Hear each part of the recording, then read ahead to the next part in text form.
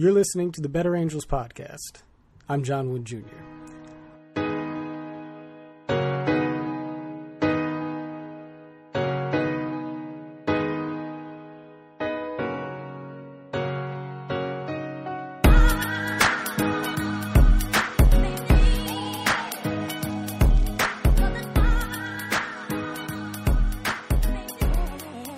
We have a special episode for you today, an interview between Miss Lexi Hudson and Mr. David Blankenhorn. Lexi Hudson, Alexandra Hudson, is a former special assistant to Education Secretary Betsy DeVos. She's a fabulous writer whose work has appeared in the Wall Street Journal, the Washington Examiner, and Quillette, and a familiar face and figure in the depolarization and heterodox movement. She's somebody we much love and admire here at Better Angels. And she had an interview that she conducted with Better Angels founder and president David Blankenhorn a little after the 2018 midterm, which for some reason didn't see the light of day until now, but it's something very much worth listening to. They have a wide-ranging conversation about polarization, what it takes to create a healthy civil society, but also explored David Blankenhorn's personal experiences in the crosshairs of the culture wars. I won't spoil it, but now I give you so Lexi much for Hudson being here today, David. And David Blankenhorn. Oh, great to be talking to you. Been looking forward to it. Yes. So I'd love to hear a little bit about what prompted you to start Better Angels to begin with, and kind of the timeline around that, and what were you doing before? Love to hear your story. Yeah. I started a think tank in the late 80s called Institute for American Values, and we were studying civil society, particularly the role of families in our civic life, and I did that for a long time. And in working on that, it was important to bring liberals and conservatives together. So there was a sense of caring about working across difference in that work. In the early 2000s, I became involved in the gay marriage debate, first as I was a fairly prominent opponent of gay marriage. I was in the media a lot, and I testified in the Prop 8 trial in California, which was the big gay marriage case at the time. And then about a year or so later, I actually changed my opinion on it. I wrote an article in the New York Times about it, and because I had been in the limelight on the issue, it caused a bit of a ruckus, and it put me in the spotlight. Again, I think I might be one of the few people in the country that was strongly and vociferously criticized by both sides on the gay marriage issue. So that gave me a little bit of a personal taste of when disagreements are that heated, just how heated it can be. And then, and did I forget to add, that blew apart my organization that I'd put 25 years into. Just kind of put an end to it, really. Wow. Everybody was mad. Everybody was mad. Wow. So after a little bit of soul searching, and I began to think about what could be done about the issue of polarization more broadly. And so a day after the 2016 elections, I called my good friend David Lapp from South Lebanon, Ohio, and that county had just voted 70% for Trump. And I live on the Upper West Side of Manhattan, and you just would need a search warrant to find anybody who voted for Trump. So we began talking about things, and we decided and we said that, the two sides had spent a lot of time talking about each other, but had spent almost no time in the campaign talking actually with each other. So we decided to put together a weekend workshop in South Lebanon. We met in a community center, and we had 10 people who had just voted for Donald Trump and 10 people who had just voted for Hillary Clinton. We met together over the course of the weekend to see if we could, kind of recognize the humanity of the other. We had, did we have anything to say to one another except, I don't like you, or I can't imagine how you could possibly have voted for fill in the blank. So it was just a great experience, and that was really the beginning of Better Angels. We do these things all over the country now. Well, sometimes we do 20 in a week of these workshops. We've done hundreds of them now, and we've gotten thousands of people involved as members of Better Angels. And the goal really is to bring the two, we call them red and blue. The goal is to bring people from the two sides together for these face-to-face meetings where they kind of try to refine trust in one another as human beings, as citizens, and look for some things in common where we can find them. And we give them the opportunity to continue to work together after those meetings. And so our goal is to be kind of a civic force for a new way of thinking about politics in the country, where we decide that we might actually work together for something rather than just keep descending ever more deeply into the this really poisonous culture of mutual hatred and even violence now on some days. So that's the goal. The goal is to be a broadly based citizens force for a less polarized country, bringing together these two sides. And yeah, it's exciting. It's the most exciting thing I've ever done. That's wonderful. That's wonderful. Thank you for sharing that. And you're all volunteer, apart from the Better Angels staff, which I think is just a few, like a dozen or so people. 4, yeah. There's 4 staff, Better Angels staff? Yeah, 4 full-time staff. Oh, my goodness. But you're primarily volunteer-driven then, is that right? Almost all volunteer. Our top organizer, what we call the lead organizer in charge of the workshops, is a volunteer. The person who designed the workshops, Professor Doherty, is that right? Doherty, yeah, he's a volunteer. Our COO, who just joined us, who was a top manager at Microsoft. Wow. Well, pro bono, volunteer. So wow. we are the organization is run by a lot of volunteers, assisted by a very small paid staff. And what that helps us do is, we can scale the organization now. We can be active in all 50 states, and we don't have to have millions and millions of dollars to do it. So it's been and it's been wonderful. People have come to us. We don't really, in some ways, we don't even have to recruit. I mean, people just are there's a hunger in the country for this. Not everybody, but many, many people think this is important, and they come forward and they want to be involved. Right. Yes.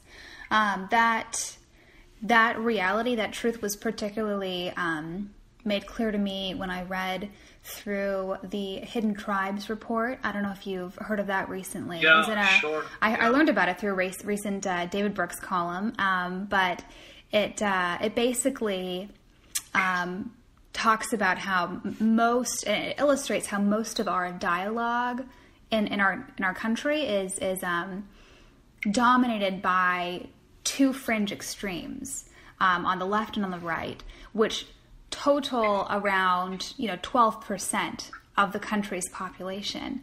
Yeah. And how the rest of the country falls into the category, the 86-84%, called the exhausted majority. They may lean left, they may lean right. They're not by any means like mushy middle convictionless people, but they recognize there's more to life, and they're averse and exhausted by the rancorous tenor of our discourse, and are looking for ways to heal it. And I think that explains why there is this hunger for organizations, and this appetite to support organizations like Better Angels that are doing this important service. I think so. I mean, when we ask people to tell us what they take away from these meetings, a very common thing is we're less divided. What we learned is we're less divided than we've been told. Right.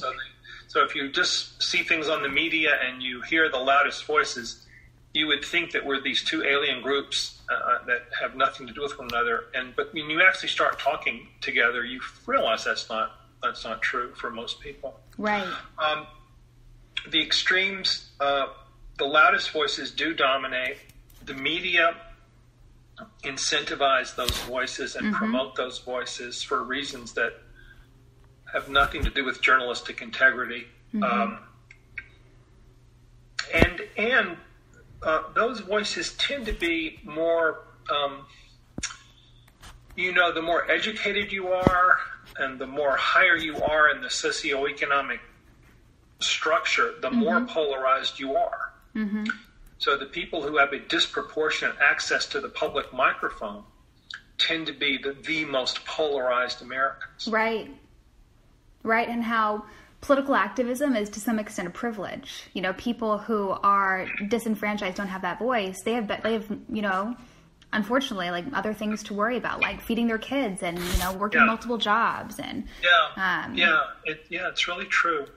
The other thing, Lexi, I've noticed with this is, sometimes when people are involved in civic activity, sometimes the feeling is, this is important for the country and I'm doing my duty and like serving on the jury, you kind of need to do this because your country needs this. And that's all true in this case.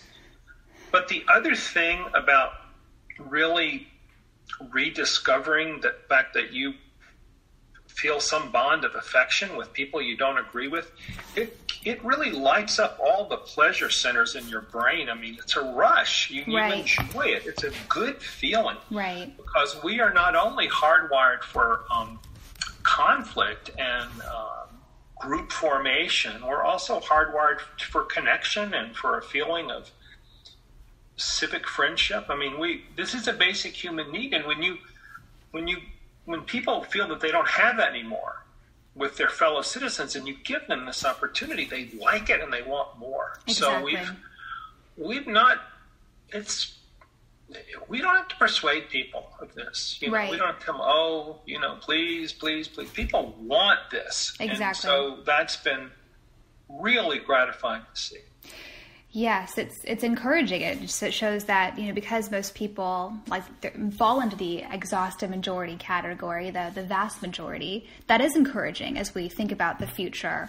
What does that hold? People are hungry enough for change, I think, and maybe we've hit rock bottom, maybe we haven't in terms of the state of our civil discourse, but I think that there is that appetite there. You're absolutely right, and I should have mentioned that the name of Better Angels derives from Abraham Lincoln's first inaugural address. Right. We are not enemies, but friends. We must not be enemies.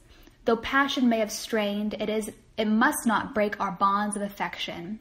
The mystic chords of memory will swell when again touched, as surely they will be by the better angels of our nature, which he delivered when the country was on the precipice of a civil war. The most divided moment in our history, our young history as a country. Yes. And he called us to have this, this higher, more noble motive. And I think that's what makes a good leader, and that's what makes Lincoln such an ecumenical figure in our nation, that he did bring out the best on both of us. He called us to be better and to see the best in both sides, even on an issue as deeply immoral and unjust as owning other persons as property. It still wasn't worth it to him to cut loose half the country over that. I'd love to hear more about the name on that point, how you came to that name. So please go ahead.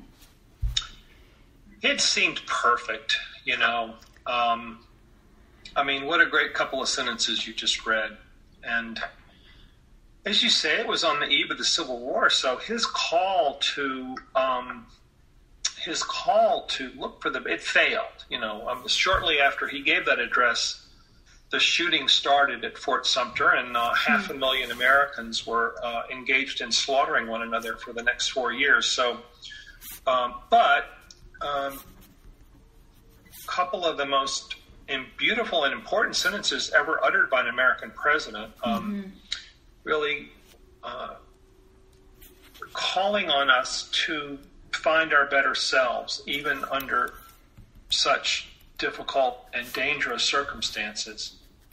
An interesting thing about that address is that William Seward, who was his Secretary of State, wrote the first draft of that sentence for Lincoln, and it said that we call on the guardian angel of the nation to help us.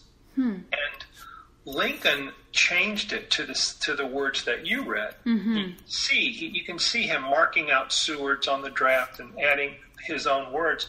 But what was interesting is that in Seward's version of things, you were kind of looking outside yourself and asking some external presence, the guardian angel, to help in this time of need.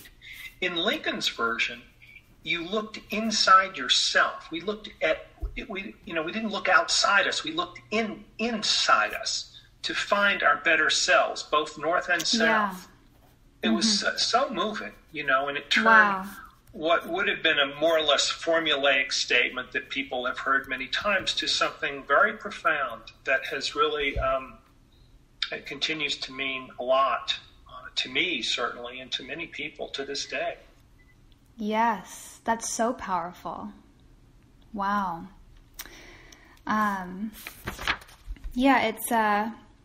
It is an interesting moment we find ourselves in, where it often feels unprecedentedly divided and rancorous. But I mean, the more and more I love history. I'm a lifelong lover and student of history, of the wisdom of the past. And the more I study history, and specifically American history, the more I appreciate that it's kind of always been this way. I think it's easy for us to think that our current moment is the worst because we're feeling it most sensitive. We're most sensitized to our current moment. It's like it's what we live every day. Right. And we weren't around during the Civil War. We weren't around during the Founding Era. We weren't around during the Civil Rights Era. And so, or at least I wasn't. And so, just thinking about how our history is rife with revolutions and duels and tarring and feathering and ad hominem attacks, and we can look like from our greatest leaders too, and what does that mean? Like there will always be people probably that are willing to achieve their goals at any cost and are willing to depersonalize, dehumanize people that they disagree with to achieve a greater goal. That sort of kind of consequentialist, apocalyptic thinking. And one really interesting era that I'm actually reading about currently. I don't know if you know Stephen Carter. He wrote he's a professor at Yale. He was my husband's law professor actually for his evidence class, I think. But I know him. Oh, you do? Yeah. And so I'm reading his book called Civility. That's a great book. Yeah, yes. I know him and his wife Enola. They're friends. Yeah. Really? Would be fun to interview him sometime. But yeah, you should. He's a great guy. Yes, he writes about the Congressional Bipartisan Civility Summit. I'm kind of brutalizing the name, but that's essentially what it was in 1997, where the whole idea was, let's get our leaders in the same room and have a conversation. And by many accounts, it was successful, just trying to get people that disagreed on policy to sit down and have face-to-face conversations and, reignite those bonds of affection. And I mean, I think Better Angels has the alternative perspective where it seems like our leaders don't have that appetite or will to do that right now, and so we're going to the grassroots. I'm saying we as in I'm on the Better Angels team, but like we are. That's our mandate. Yeah. I mean, I think we're at a point now where the reform does have to start with the citizens. Yes. We the people. But we ultimately do want to involve our political leaders in this, and our leaders in the media and education. And but yeah, I do think it's better in this case to start with the grassroots. The leadership institutions are in such breakdown and failure. I don't know what you thought about the Kavanaugh hearings, but it was the nomination and ultimately confirmation of Judge Kavanaugh to the Supreme Court was just one of the most searing moments in many, many decades of divisiveness and polarization in the country. And no matter which side you were on, people really, people were deeply, deeply distressed by this on both sides. And I think what distressed me the most was the really disgraceful spectacle of the Senate committee not functioning the way the Founding Fathers envisaged. I mean, it was really clear, if you listen to the hearings, that the two sides were not, there was no communication between them of any kind. Mm-hmm. They only heard what the other side was doing by reading about it in the newspaper. Mm-hmm. And so they would say, well, we did this, and we didn't know. Mm-hmm. So often during those hearings, I felt like saying, you should have no witnesses. Mm-hmm. Just send them all home. Why don't you just actually talk to one another for a few minutes and see what happens? Right. And maybe you could start serving the country rather than treating us to this absolutely disgraceful spectacle. Right. Of a branch of our government that cannot function in the interest of the people. And that aside from leaving aside for a moment whether you did or didn't want the guy to come on the Supreme Court justice, I'm just talking about the inability of our institutions to function in a way that the two parties are even communicating with one another. Mm-hmm. And so I don't have high hopes at the moment for our political leaders to do much more than put their finger to the wind on this and to follow their current patterns. Yes.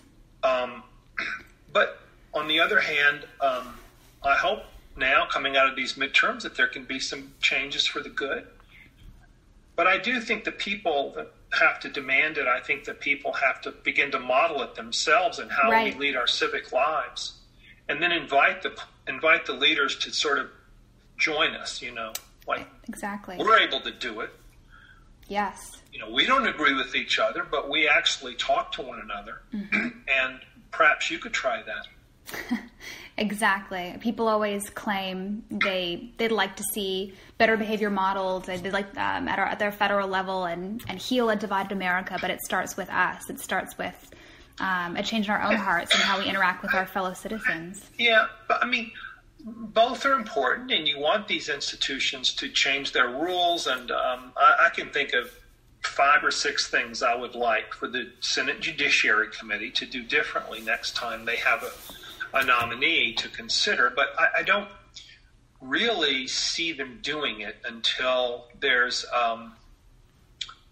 they feel that there's a kind of a wave of organized support for these changes from the voters. Right.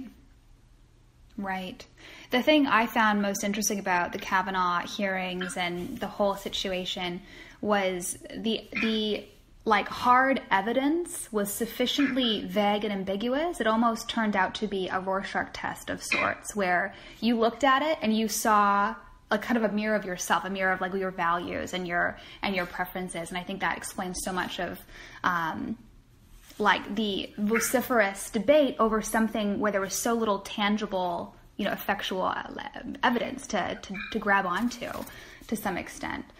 A lot of it became, just what you say, kind of set of symbols for people in some ways. And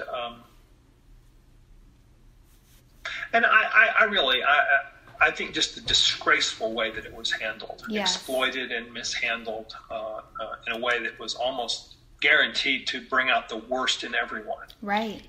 I don't think I heard a single sincere question asked. Right. Not one. I don't think I heard a single question to anyone that was a sincere question. Everyone's mind was already made up. Well, they were just, tell us a little bit more about what I want you to say now. You know, leading questions, grandstanding, completely transparent opportunities for speech giving. No interest at all in actually eliciting information in the way that you would want if you really were curious about anything. Right. And so I thought it was just shameful. Right. Shameful.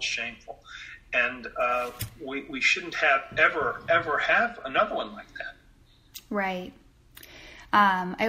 So Chuck Grassley was interviewed for the Wall Street Journal weekend interview spot, kind of right around this time that the Kavanaugh hearing was going on.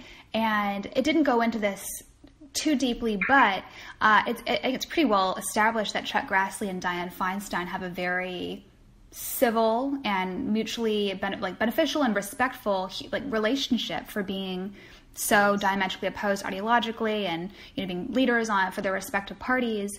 And it was so funny that the interviewer asked him directly, did the way that Dianne Feinstein handled the evidence and Ford's testimony, kind of dragging it out and leaking it before the media when Ford didn't want to kind of create this spectacle that it didn't have to be. The interviewer asked, did that affect your personal relationship? And it was so sweet. Like, he wanted to give her the benefit of the doubt. He's like, I don't think she would have done that. I don't think that she did. That's probably not, what happened. I'm sure there's more to the story. And it was so endearing because it's like, we don't do that for people. What is it about this sort of underlying subterranean cynicism throughout American public discourse where we don't have any bonds of affection. We don't have any reason to give people the benefit of the doubt or see people's views and perspectives, to hear them with a charitable hermeneutic. And it's true. I'll just only say, however, a little pushback on this. Yes. If Grassley has such warm feelings toward her, why weren't they talking at all about anything? Right. I mean, why was there no communication between them at all of any kind? Right. And why did the Republicans on the committee act just as egregiously as the Democrats about pontificating and speech giving as opposed to actually asking anybody a serious question? So I thought that while, I mean, this is just my opinion, but I thought that it was a universally shameful performance by everybody involved. So it was definitely a low point for our country. I don't think anyone disputes that. It's just heart-wrenching. Absolutely. Although, you make an interesting point. Sometimes these people are able to maintain cordial and friendly private relationships. Who were the two Supreme Court justices? Scalia and was it Kagan? I think so. They didn't agree on anything, but they had very friendly personal relationships. So that was that. And shortly about the time you mentioned 1997 about the conference they had in Washington, at the same time the leaders on both parties were encouraging their members not to fraternize with each other. Newt Gingrich, when he became Speaker of the House in the mid-'90s, he actually told his people, do not stay in Washington over the weekends, because if you do, you are likely to encounter these enemy people socially, and you will become friendly with them, and that is very, very bad. You're kidding. So he said, go back to your district, tell them that you don't care about Washington, you don't want to be in Washington, you think Washington is the problem, you just want to be back here with the good folks who sent you here, and the last thing on earth you're going to do is fraternize with Democrats. Wow. And they largely took his advice, and now people will tell you in the Congress that whereas, even 20 years ago, there was a kind of cordiality. These people would talk to one another. Now they basically hate each other and don't want to have anything to do with one. Of course, there are exceptions. Right. But a lot of people have told me that they don't want to be there anymore. I mean, it's such an unpleasant place, and it's kind of like a lot of good people are being driven. No, not being driven out, but a lot of good people are leaving public service because of the level of rancor. So anyway, wow, it's important to I don't know how long we can continue acting this way without really doing really serious damage to our democracy. Mm-hmm. Mm-hmm. As a student of history, that the real indicator that you're on the precipice is when people start to harm each other, physically, right, with violence. And right, we are now seeing instances of politically motivated violence, bombs, and people being driven out of people being told they can't,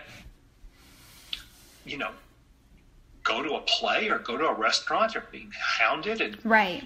people being shot at when they, want to play a baseball game. And, right. I mean, it's isolated instances still, but when these start happening with more and more regularity, you begin to, wow, we are walking up to the point of treating one another with violence. Mm-hmm. No, that's absolutely right. And I think whenever we see instances of politically motivated violence, the conversation invariably shifts to violence in our civil discourse or uncivil discourse, our violent rhetoric. Because, I mean, even with these two absolutely unconscionable instances with the Pittsburgh shooting and the mail bomber, I mean, both of them had been had like inhuman, unconscionably disgusting, vile, anti-Semitic, hateful rhetoric online. Yeah. And a friend of mine actually was directly threatened, like, he had his life threatened to by Cesar, the mail bomber, and really? about a year ago. Yes, over something else. It was on the immigration topic, and I mean, there are two interesting takeaways from that. Firstly, the mail bomber, his rhetoric definitely predated the president. I think people want to attribute, maybe give the president too much blame or too much credit for his condemnable actions, but he was a spiteful and horrible person before Donald Trump. So right. I think that's really important to keep in mind.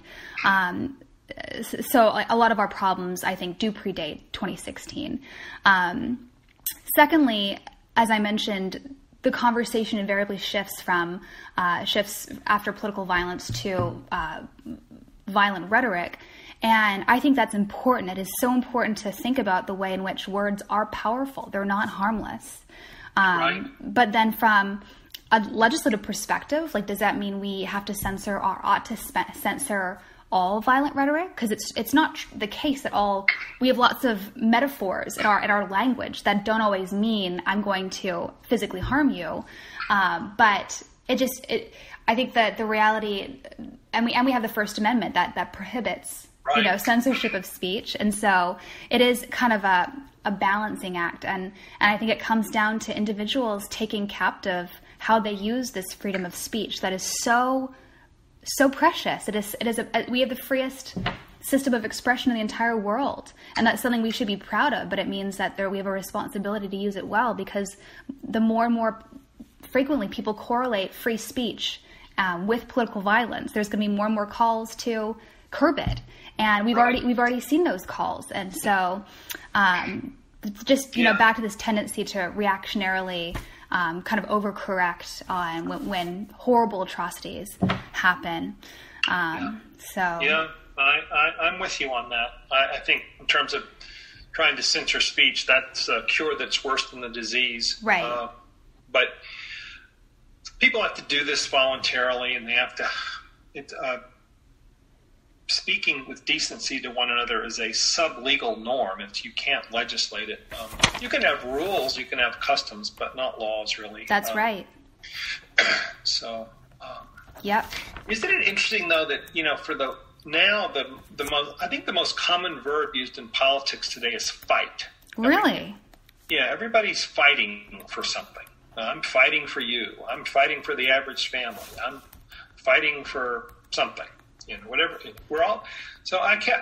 The more I hear this, the more I keep saying, "Well, who are these people you're fighting? If we're all fighting, who are the people you're fighting?" Mm-hmm. And the only answer is you're fighting certain of your fellow citizens. Mm-hmm. That can only be what you're fighting. Mm-hmm. You can't. What are you fighting? A building? No. You're fighting. We're fighting each other. And so I agree with you that if when we use the use of the term war, where the war on women, the war on drugs, the war on terrorism, where everything's a war. Mm-hmm. So if everything's a war and everything that we think is important we're fighting over, I don't know. I think we should choose different words to talk about the intensity of our feelings. Right. Yeah. Speaking of in intensity of feelings, I'd be remiss if I didn't ask you about any thoughts you have on the elections last night, rather, the midterms. Any interesting takeaways, or have you kind of, yes? Yeah, well, I was going to ask you the same thing. Well, still absorbing it, of course. I guess a little of it depends on what you think the country is most in need of right now.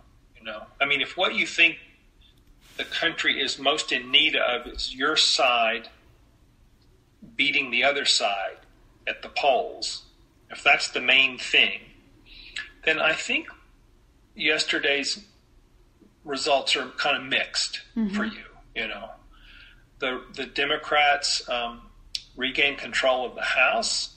The Republicans increased their majority in the Senate. There wasn't a wave in either direction. There wasn't a decisive statement from the people in one way or another. The change you see in the midterm after a new president comes into office was consistent with how this tends to work out historically. So, if you think that the main thing the country needs, in your opinion, is that your side is the victor, then I would think you would have to say the results are mixed. There's reason to feel good and reason to feel bad on both sides. But what if the main thing that's on your mind in terms of what the country needs is for the two sides to hate each other less and to begin to work together for the good of the country? But if that's the main thing, then I think and that's the way I look at it, more than which side wins, is can we begin to repair our institutions and our ways of thinking about each other so that we don't just continue down this road of just rancor. So if that's it, I think you just have to say it depends on what we all do now. I mean, you could imagine things getting worse, or you could imagine things getting better. There are a lot of new people coming into office. There are some interesting ballot initiatives at the state level last night that kind of went against what you might predict in terms of polarization. A lot of the new office holders are women. Let's see if that makes a difference. So I think it just depends. Now, you could imagine things getting a lot worse. You could imagine the Democrats in the House spending all their time investigating President Trump and impeaching him, and then you can imagine the response on the Republicans deciding that Nancy Pelosi is just Satan, responsible for every horrible thing that has ever happened and will ever happen again, and demonizing her. You can imagine all that happening. But you could also imagine it not happening. You could imagine people rising to some kind of higher level and trying to work together a little bit more in a divided government. So I don't know. To me, it seems like let's see if we can't tilt things toward a positive direction. Right. Because there's nothing preordained about this. Pope John Paul II used to say, I love this line. I don't know. I think it's a translation, of course, but he said, history is not a preordained process, but is an event in freedom. It's what we do. We're free to do it. We're free to act. We don't have to follow some script that's being set in advance, prior. So I like to think of it that way. Yeah, that's beautiful. So let's take this result from yesterday and see if all these new people and new voices can't do a little better for us than their predecessors. Right. Yes, agreed. I was encouraged, though, by the incredibly high turnout That was something I sensed. I didn't look at any kind of predictions, but I said to my husband last night, and I sent an email last night too, to vindicate me to a friend, that I thought I don't remember. I haven't been around for very many elections, but I feel like it was 24 times a day that I would be bombarded with encouragements, admonishments to go vote. And I don't remember it ever being so, sensing that urgency. I've never quite seen it like that before. Did you feel that too, though? Yes. To be honest, I had mixed feelings about it too, because on the one hand, of course, voting is really important, and the more voters we have going out to the polls, the better. But there was a kind of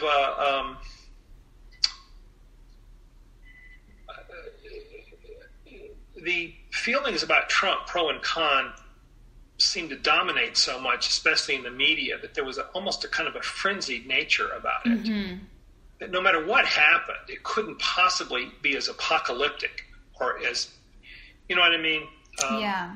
I felt myself thinking from time to time, maybe just to be contrary, I felt myself thinking in the last few days when everybody said that the world will absolutely end, stop on a dime, unless such and such happens in the midterms.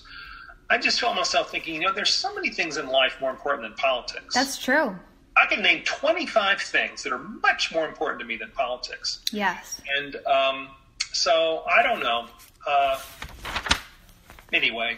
Yeah, I mean, of course, the turnout was great. Yes. And that was really a good sign for our democracy. Yeah, it was a good day for democracy. I had the New York Times numbers say it was 114 million votes cast for the House last night, compared to 83 million in 2014, last midterm. Okay, wow. So yeah, quite a significant difference. Yeah. But what I found interesting about that,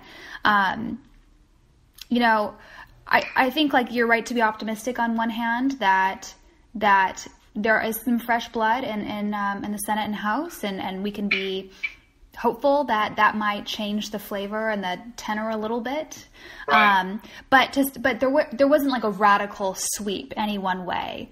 It wasn't a wave election. That's right. It wasn't a decisive voice from the people saying yes or no to either philosophy. And what's interesting about that is we had an incredibly high turnout compared to last midterm with very similar results, which maybe says, to the work that you and I are doing, there might be more of a challenge ahead of us. Like, the divisions are more widespread and more pervasive than we thought. The fact that there are more people turning out and the vote didn't quite change. What do you think about that?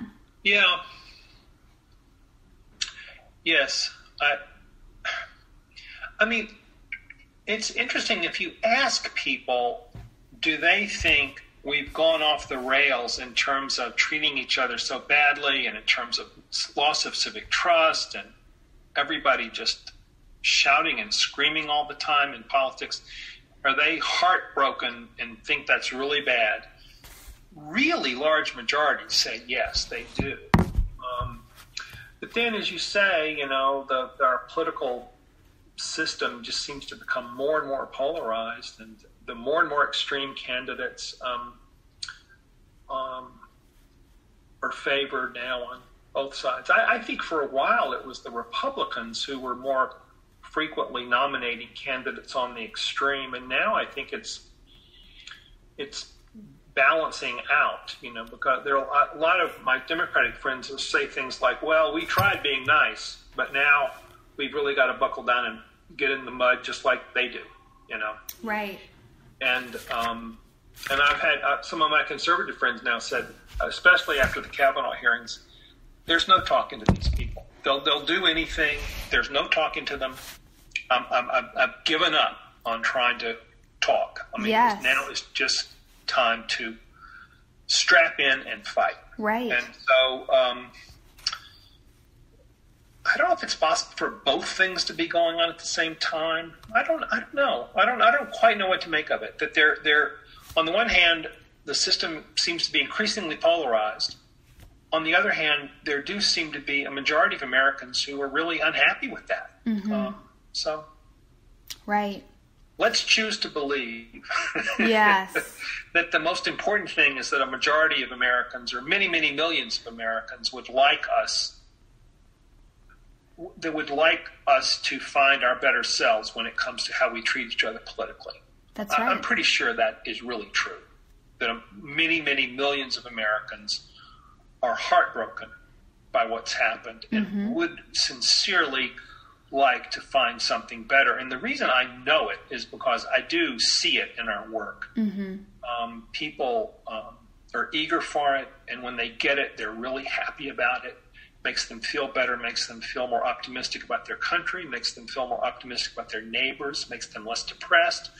They feel less isolated. The blood pressure goes down a drop. They're not as angry and fearful as they were. So people want these things, and they're not, by and large, not getting them from the political system right now.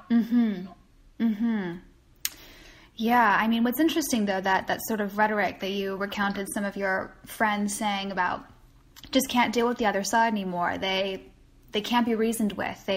They're willing to do anything, so we have to be willing to do anything too. That's, reminiscent of a lot of what our public leaders say today, whether it's Hillary Clinton's comments just a few weeks ago that you can't be civil with a party with whom you disagree with. And that's also what some of the more skeptical members of Congress said around the civility summit in Hershey, Pennsylvania that we were just talking about in the late 90s. Right. Many of them boycotted it. They're like, no, we're not going to go to that. Like, it's not worth it. The other side cannot be dealt with. They're not worth, trying to reconcile. They're not in good faith. That's right. They're not in good faith. I have a lot of conservative friends who've said to me, liberals think with their emotions. They for them, it's all about the emotions, and for us, it's about using reason and facts. I can't tell you how many. Lots and lots of people say that. And then I saw Paul Krugman's column the other day from the other side. I don't know if you saw it. He basically said that you cannot be an honorable Republican anymore. Wow. You cannot be a person of integrity and be a Republican. That back in the old days, you could actually be a member of the Republican Party and be someone of honor and decency, but that's no longer true. Right. So every Republican now is a person who has no decency in them. And he more or less, he didn't imply that. He just wrote a whole article about why that was true. So, and he's probably the same person that would condemn, President Trump, allegedly calling all Mexicans rapists, which he got a lot of flack for, right? He would be the first person to condemn that kind of categorical, broad, sweeping judgment. Yeah. Generalization. I'm not trying to pick on Paul Krugman, but I'm just saying that on both sides you have that kind of. You can see examples of that kind of. The way you put it, categorical thinking. That's Everybody right. in this category is just beyond. That's right. Beyond. And once you start thinking that way, you can't. Why reason with anybody? That's right. The philosophers tell us that it's really the only reason that we don't solve everything by violence. If you have something I want, if I want your money, or if I want your house, or if I want your woman or your man, why wouldn't I just kill you and take it? Right. Why wouldn't I? Really? That's been a common. History is more or less made up of those instances, and why don't we do it? And it ultimately has to do with something that in our religious tradition we would call recognizing the human dignity of the other, recognizing that we're all made in the image of God. In the secular term, it would be, the Kant's categorical imperative, that there's something, the ethical meaning of things is to treat you like I would want you to treat me. Right. And unless you believe that, unless you have some way of getting at the sacredness and the humanity and the fundamental likeness of the other. Yes. Why wouldn't I just take what I want any way I could get it? What's to hold me back? So once you become a demon, once you become less than human, once you become a member of a group that's beyond repair, that's the step we're very close to. Right. I think that's the disconnect, the fundamental philosophical disconnect for people that claim man is a sophisticated machine. We're just a more developed animal. There's nothing really that distinguishes us from anything else. And if you take that, but they'd probably be the first ones to say, but I want a moral ethic. Like I believe in human rights. I believe, Right. Yeah. But why? So, yeah. Yeah, ultimately, these questions we're dealing with are pretty, they're kind of profound, really, in terms of just how we, and there's nothing natural. Here's the other thing I think about a lot, Lexi, sometimes, is there's nothing normal or there's no treating one another with the feeling that you want to do good to your opponent, which is kind of, I believe, the essence of civility, not just manners, but you actually want to do good. Yes. To the person with whom you disagree. Mm-hmm. There's nothing inevitable about having that feeling. Mm-hmm. We have to have institutions and ways of thinking and religious and philosophical wisdoms yes. that it doesn't just happen by virtue of us being born. And we can tear down those ways too. We can tear them down. And I think we have torn them down in the past with World War II. Yeah, yes, exactly. I think we are busily tearing down many of them. And so, what's going to be left after they're all gone? It's not a happy thing to think about. And fortifying them, keeping them robust and strong. These are institutions that do promote humanity and human flourishing. The institutions themselves are insufficient. It is our everyday interactions, our relationships that buttress them, and we know this from the post-Soviet era, where after the fall of the Soviet Union, liberal economists, free market economists, and democratic political scientists went in and tried to erect these institutions, and we realized that you can't just airdrop a free market economy. You can't just airdrop checks and balances if you don't have a populace that actually trusts each other, that has this sort of tapestry of community that had been so corroded by the system of communism that bred this mistrust and paranoia. And so we know from that example powerfully and viscerally, historically, that the institutions alone will not sustain itself, and that we need a people that will fight for them, will sacrifice for them in our everyday. Yep. James Madison said that democracy depends on a higher degree of virtue in the citizens than any other form of government. Mm-hmm. So, I love that. Yeah, it's kind of nice. You can't.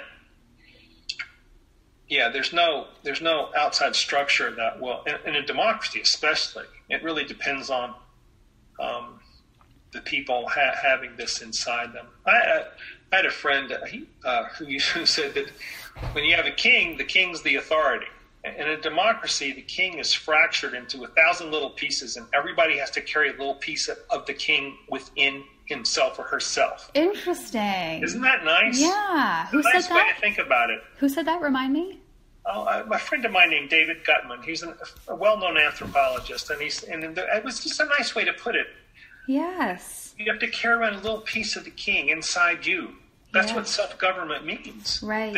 There's nobody outside to govern you. It has to be you. Yeah. That's great. It's self-governance. That's right.